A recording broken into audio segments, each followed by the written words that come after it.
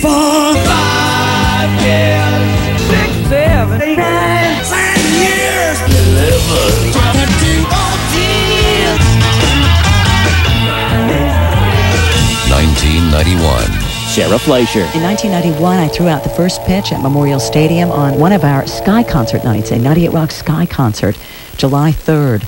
The game was a sellout. We're kicking off another 40-minute free ride commercial-free from Baltimore's #1 rock and roll radio station, 98 Rock. We're rolling at 153. Classic Bad Company warrant. Sometimes She Cries. Rolling Stones, Terrifying.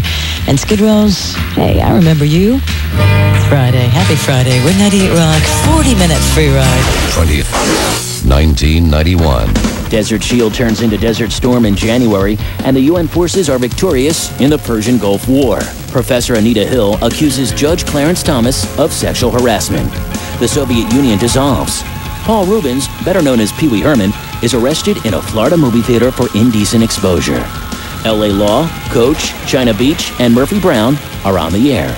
And The Silence of the Lambs, Thelma and Louise, JFK, and Terminator 2 Judgment Day are at the movies. Cal Ripken Jr. is named American League MVP. I got to introduce Kicks at Hammerjacks, and they were huge then. They're probably one of the best bands that ever was, and they pissed their money away on you-know-what. Now they're, struggling artists again. It's crazy how things come around like that, but I did meet an underage girl at Hammerjacks that night. I overnight became this star, and the underage girls just came up and they attached themselves to me like barnacles on a ship, and then tried to play it smooth and take a really hot one out to dinner in Fells Point. And after dinner got started, there was a massive food fight, and she got hit in the face with some clams or something.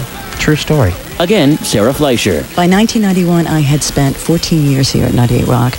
In August of 1991, I appeared on the front cover of the Sun magazine. Stash, who's been at 98 Rock for 2 years now. We were riding the wave of hair bands, Warrant, Winger, Poison. Everybody was down with Hammerjacks.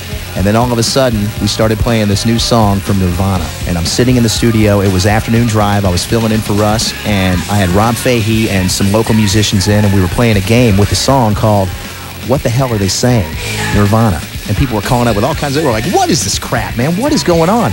And little did we know that was going to change the landscape of music for the entire decade, if not forever. Morning guy Chris Emery. We did broadcasts from the Lady Baltimore. We did a broadcast of Stash getting married on the Lady Baltimore. McEwen was his best man. We broadcast live on the morning show. I got married August 2nd, 1991 on the 98 Rock Morning Show with Chris, Erica, and Lopez. And it was on the Bay Lady down in the Inner Harbor. It was a public wedding. Lots of 98 Rockers on the boat. My wife was pregnant. And here she is walking down the aisle. And my best man was my longtime brother from another mother, Kirk McEwen. And he had left. And when it came time to do the toast, he didn't want his boss at DC 101 to know that he was on 98 Rock's air that day. So he does the toast in a Jamaican accent. May the love of 1,000 candles light the way for a beautiful life, man.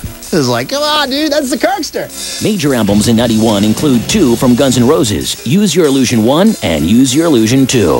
Alice in Chains, Facelift, Ozzy Osbourne, No More Tears, Red Hot Chili Peppers, Blood, Sugar, Sex, Magic, Van Halen for Unlawful Carnal Knowledge, The Spin Doctors' Pocket Full of Kryptonite, Nirvana, Nevermind, and Metallica's Metallica. Just 2 hours ago, Allied air forces began an attack on military targets in Iraq and Kuwait.